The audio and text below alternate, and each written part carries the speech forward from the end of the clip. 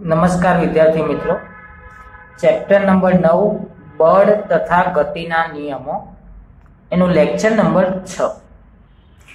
મિત્રો, ગયા લેક્ચરમાં આપણે વેગમાન કોને કહેવાય આ વ્યાખ્યા ખાસ યાદ રાખજો, કારણ કે આ લેક્ચરમાં એની જરૂર પડશે. એટલે ફરી એકવાર યાદ દેવડાવી દઉં તમને કે પદાર્થના દળ અને વેગના ગુણનફળને શું કહેવાય? વેગમાન કહેવાય. તમે એના કેટલાક ઉદાહરણો આપણે જોયા હતા. છેલ્લે એક આપણે ઉદાહરણ જોયું હતું મોટર કારનો ધક્કો મારવાનો. જો ધક્કો થોડા સમય માટે મારવામાં આવે, 2 કે 3 સેકન્ડ માટે, તો ગાડી ચાલુ થતી નથી. મતલબ કે જે ઉત્પન્ન વેગમાન થાય છે એ સમયગાળા સાથે પણ સંકળાયેલું છે. એવો નિર્ણય આપણે ગયા લેક્ચરમાં જ કર્યો હતો. તો એના ઉપરથી ન્યૂટનનો ગતિનો બીજો નિયમ આપણે ભણવાનો છે. તો એનું વિધાન બીજું મિત્રો, કે આ ચેપ્ટરમાં જો સૌથી વધુ આઈએમપી પ્રશ્ન હોય, વારંવાર પૂછાવાની શક્યતા ધરાવતો હોય, તો એ છે ન્યૂટનની ગતિનો બીજો નિયમ. પ્રથમ પરીક્ષા માટે ખાસ આ પ્રશ્ન તૈયાર કરવાનો છે આપણે. પૂછાશે જ આ પ્રશ્ન, ન્યૂટનની ગતિનો બીજો નિયમ. તો એનું વિધાન જોઈએ. પદાર્થના વેગમાનમાં થતા ફેરફાર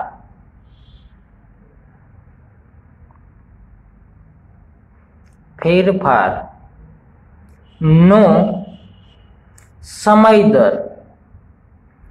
દર આવે એટલે ભાગ્યા સમય કરવું પડે.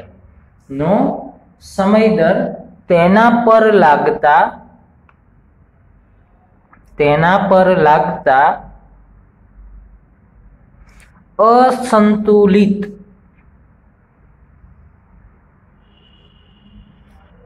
બળ જેટલો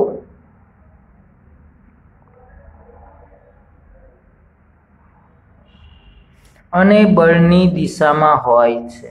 જે દિશામાં બળ લાગતું હોય એ દિશામાં અને બળની દિશામાં હોય છે.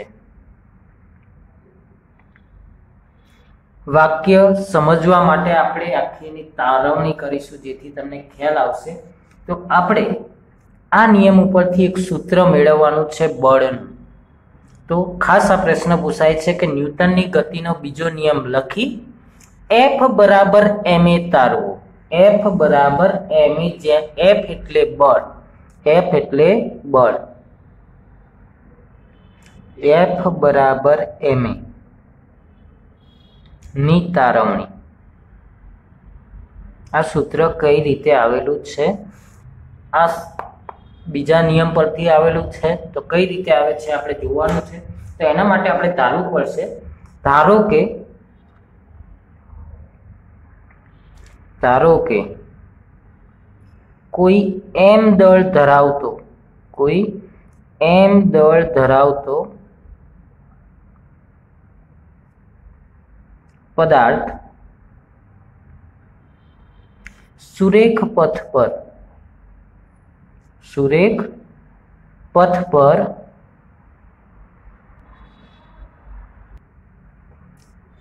u જેટલા,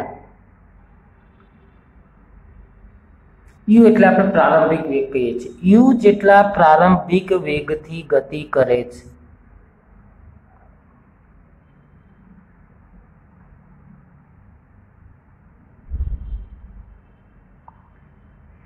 મતલબ કોઈ પદાર્થ છે જે સીધા રસ્તા ઉપર કેટલાની ઝડપે જઈ રહ્યો છે? u ની ઝડપે જઈ રહ્યો છે. બરાબર છે. હવે એના ઉપર કોઈ બળ લાગે છે F, ફોર્સ. એના ઉપર કોઈ બળ F લાગે છે, જેથી t સમય સુધી આ બળ લાગવાથી હવે કોઈ ધક્કો તમને મારશે. તમે ચાલી રહ્યા હશો 4-5 મીટર પ્રતિ સેકન્ડની ઝડપે, કોઈ ધક્કો તમને મારશે તો દેખીતું છે તમારી ઝડપ શું થવાની છે? ફેરફાર થવાની છે.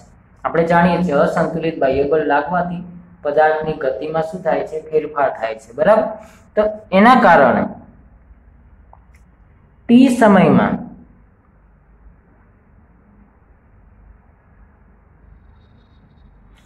સમયમાં અચળ બળ F ની અસર હેઠળ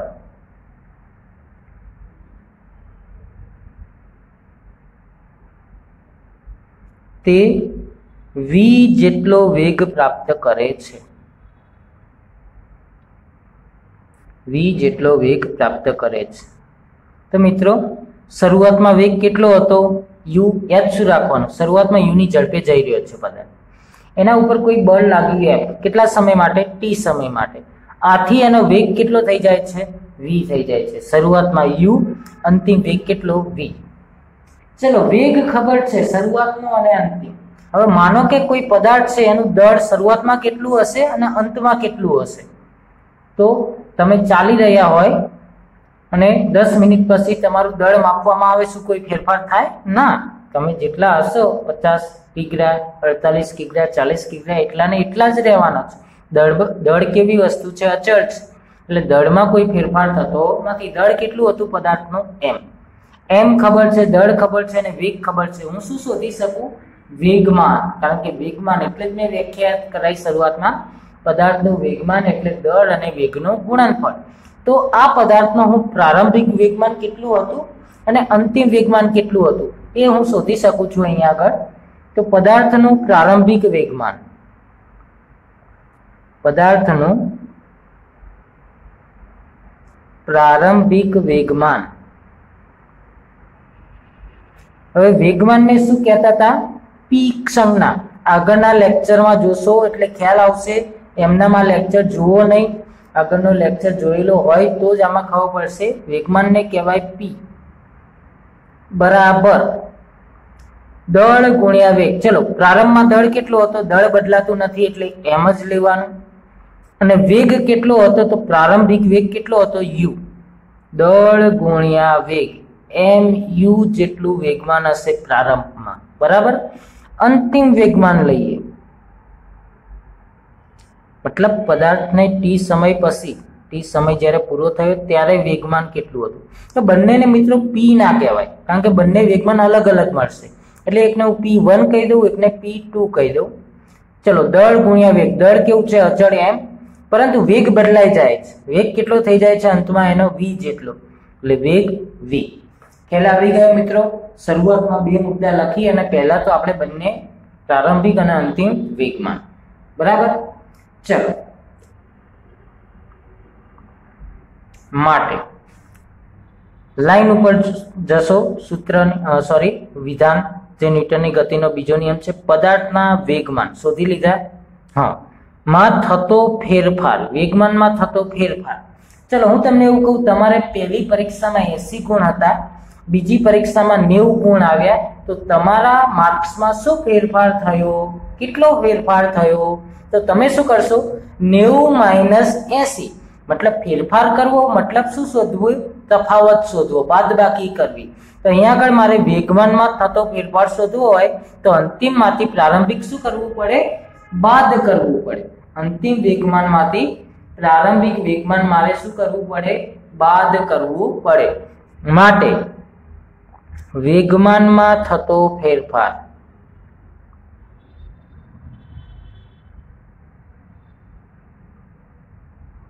હવે ફેરફાર જ્યારે પણ વિજ્ઞાનમાં બતાવવો હોય ત્યારે આવી સંજ્ઞા વપરાય છે જેને ડેલ્ટા કહેવામાં આવે છે. શેમાં ફેરફાર થાય છે? પીમાં. પી એટલે વેગમાન, વેગમાનમાં થતો ફેરફાર, ડેલ્ટા એટલે ફેરફાર. બરાબર શું? તો અંતિમમાંથી પ્રારંભિક બાદ કરવું, p2 - p1. p2 એટલે કેટલા? mv માઇનસ પ્રારંભિક કેટલું? mv. બરાબર. તમે ડાયરેક્ટ આવું ના લખો અને એવું લખી દો વેગમાનમાં થતો ફેરફાર બરાબર mv - mv, તો પણ ચાલશે, ખોટું પડશે નહીં. બરાબર. ચલો, ફરીથી વિધાન ઉપર જઈએ. પદાર્થના વેગમાન શોધાઈ ગયા, માં થતો ફેરફાર શોધાઈ ગયા, નો સમય દર. હવે સમય દર કોનો? વેગમાનમાં થતા ફેરફારનો સમય દર. તો માટે વેગમાનમાં થતા ફેરફાર નો સમય દર બરાબર સમય દર. દર કોઈનો પણ કાઢવો હોય એટલે શું કરવું પડે? એના વડે ભાગવું પડે. સમય દર એટલે શું? તો વેગમાનમાં જે ફેરફાર થાય છે કેટલો થાય છે? mv - mu જેટલો. એનો સમય દર એટલે ભાગ્યા સમય એટલે t. આ મળી ગયો એનો સમય દર. એ સમય દર તેના પર લાગતા અસંતુલિત બળ જેટલો હોય છે, અથવા તો જેટલાની જગ્યાએ મિત્રો અહીંયા આગળ બળના સમપ્રમાણમાં આવો શબ્દ વાપરશો તો ખૂબ જ સરસ રહેશે. ના સમપ્રમાણમાં, બરાબર, જેટલાની જગ્યાએ બળના સમપ્રમાણમાં અને બળની દિશામાં હોય છે. તો આ જે સમય દર આપણે શોધ્યું કોના સમપ્રમાણમાં હોય તો એના ઉપર જે બળ લાગ્યું છે, એના પર જે અસંતુલિત બળ લાગ્યું છે એના સમપ્રમાણમાં. તો ન્યૂટનના ગતિના બીજા નિયમ મુજબ આપણને ઉપર કહ્યું છે ને ન્યૂટને, તો ન્યૂટનના ગતિના બીજા નિયમ મુજબ ન્યૂટનના ગતિના બીજા નિયમ મુજબ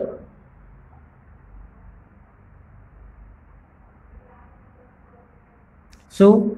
તો વેગમાનમાં થતા ફેરફાર નો સમય દર, આપણે ખાલી આ સ્ટેપ લાયા છીએ ઉપર કે વેગમાનમાં થતા ફેરફારનો સમય દર કેટલો હોય આટલો. તો સ્ટેપ બાય સ્ટેપ પહેલા વેગમાન શોધ્યું, પછી એનો ફેરફાર શોધ્યો, પછી ફેરફારનો સમય દર શોધ્યો. હવે એ સમય દર એ કોઈકના સમપ્રમાણ કોના તેના પર લાગતા અસંતુલિત બળના, કેટલું બળ લાગ્યું હતું F, એનું સમપ્રમાણ, આ સપ્રમાણતાની નિશાની છે, F ના સપ્રમાણમાં હોય છે. બરાબર. ચલો મિત્રો, અહીંયા આગળ કોમન શું નીકળે છે? M કોમન નીકળે છે, તમે જોઈ શકો છો. F ચલે છે, M કોમન કાઢવું તો શું વધશે? V માઇનસ U ભાગ્યા T. M કોમન નીકળ્યા બાર, એટલે અહીંયા V વધ્યો, અહીંયા U વધ્યો. ચલો મિત્રો, આનું સૂત્ર V માઇનસ U ભાગ્યા T, આ સૂત્ર તમે ચેપ્ટર નંબર 8 તમારા ચોપડામાં ફેંદશો તો તમને ચોક્કસથી મળી રહેશે. ગતિ ચેપ્ટરમાં V એટલે અંતિમ વેગ માઇનસ પ્રારંભિક વેગ ભાગ્યા T. હું આવું સૂત્ર કંઈક બોલતો તો અમે માઇનસ તમે ભાગ્યા સમય, V માઇનસ U ભાગ્યા સમય, અને શું કહેવાય? પ્રવેગ કહેવાય, એ કહેવાય. એટલે કે F ચલે છે m a, આવું આપણે કહી શકીએ. F ચલે છે m ના m, અને આ કોનું સૂત્ર છે? પ્રવેગનું, પ્રવેગ એટલે a. બરાબર છે મિત્રો. તો અહીં સુધી લખી અને હવે આ સપ્રમાણતાની નિશાની દૂર કરવી હોય તો કોઈક અચળાંક મૂકવો પડે. આપણે અચળાંક મૂકીશું k, પાછળ m a m ના m. સપ્રમાણતાનું બરાબર કરવું હોય તો શું મૂકવો પડે? અચળાંક, અને એ અચળાંક કયો છે? k. તો લખી દેવાનું જ્યાં k બરાબર શું? સપ્રમાણતાનો અચળાંક.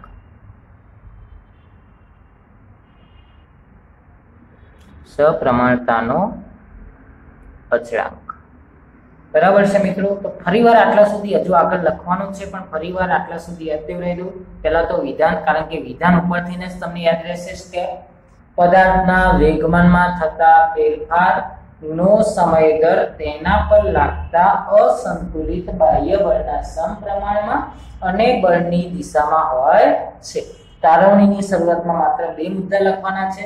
ધારો કે m દળ ધરાવતો પદાર્થ સુરેખ પથ પર u જેટલા પ્રારંભિક વેગથી ગતિ કરે છે, તેના પર t સમયમાં બળ F લાગતા તે v જેટલો વેગ પ્રાપ્ત કરે છે. પછી તારવણી શરૂઆત કરવાની છે એની અહીંથી. તો આપણું અહીંયા વિધાન યાદ હોય તો પદાર્થનું વેગમાન, તો પહેલા પ્રારંભિક અને અંતિમ વેગમાન શોધવાના, પછી એમનો ફેરફાર લખવાનો, પછી એમના ફેરફારનો સમય દર લખવાનો, અને પછી લખવાનું કે ન્યૂટનની ગતિના બીજા નિયમ મુજબ સપ્રમાણ.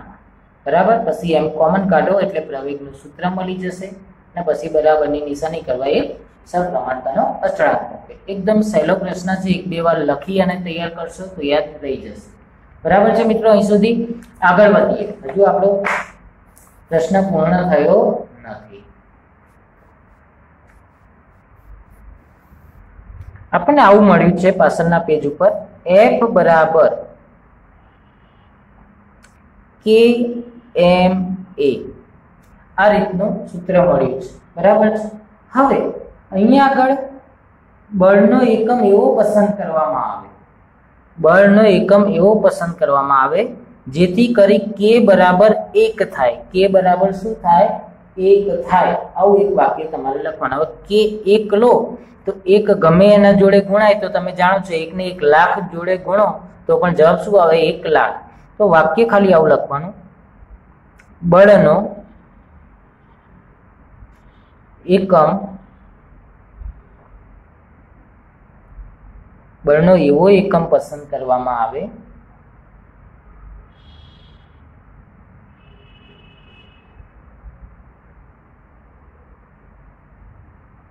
કે જેથી કે બરાબર 1 થાય. હવે કે 1 હોય તો એની કોઈ કિંમત રહેતી નથી, માટે F બરાબર ma. આ આપણું સૂત્ર મળી ગયું, જ્યાં m એટલે પદાર્થનું દળ, a એટલે પદાર્થમાં ઉદ્ભવતો પ્રવેગ અને f એટલે પદાર્થનું બળ, પદાર્થ લાગતું બળ.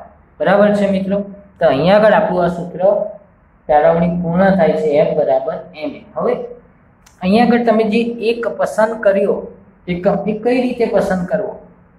તો એના માટે 1 કિલોગ્રામ દળની વસ્તુ લો, એમાં 1 મીટર પ્રતિ સેકન્ડ સ્ક્વેરનો વેગ ઉત્પન્ન કરવો હોય તો 1 એકમ બળની જરૂર પડે છે એમ કહેવાય, કારણ કે બંને 1 હોય તો 1 એકા 1, તો 1 વડે આ ઉદ્ભવે છે અને કિંમત મૂકશો 1 1 1 તો k ની કિંમત શું મળશે? 1 જ મળશે. બરાબર? આ રીતે આપણે k નો એકમ k ની કિંમત 1 પસંદ કરી શકીએ. બરાબર છે? હવે આ જે ન્યૂટનની ગતિનો બીજો નિયમ છે અહીં સુધી તમારે લખવાનો છે, પૂછાય તો. હવે આપણે જે વધારાની ચર્ચા કરવાની છે એના એકમ વિશે. તો બળનો SI એકમ, બળ એક એવી રાશિ છે, તો સદિશ રાશિ છે, કારણ કે એના સૂત્રમાં a આવ્યો, પ્રવેગ એ સદિશ છે, માટે આ પણ કેવી થશે? સદિશ રાશિ થશે. બરાબર? તો કેટલાક મુદ્દાઓ અહીંયા આગળ આપણો પ્રશ્ન પૂર્ણ થઈ ગયો છે. નાની કેટલીક બાબતો શીખીએ. પહેલા તો ન્યૂટનની ગતિના બીજા નિયમે આપણને શું આપ્યું? તો બળનું મૂલ્ય આપ્યું. બળની કિંમત શોધવી હોય તો તમે શોધી શકો અહીંયાથી. બરાબર? તો ન્યૂટનની ગતિનો બીજો નિયમ શું આપે છે? ન્યૂટનની ગતિનો બીજો નિયમ, એના પરથી આપણને શું મળે છે? તો બળનું મૂલ્ય મળે છે. બરાબર છે? બીજું બળનો SI એકમ, બળનો SI એકમ શું?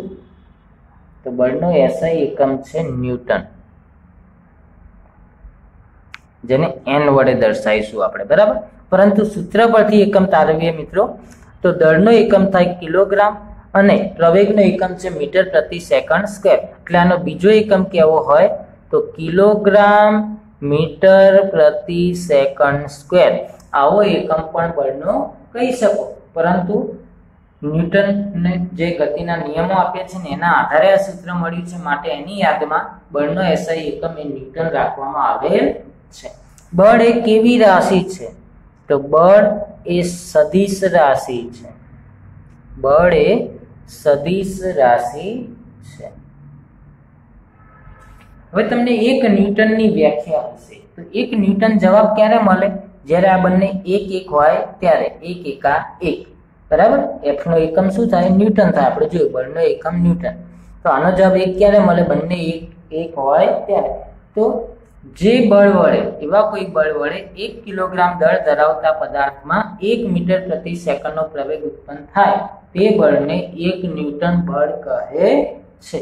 1 કિલોગ્રામ દળ ધરાવતો હોય પદાર્થ અને એમાં પ્રવેગ કેટલો ઉત્પન્ન થવો જોઈએ?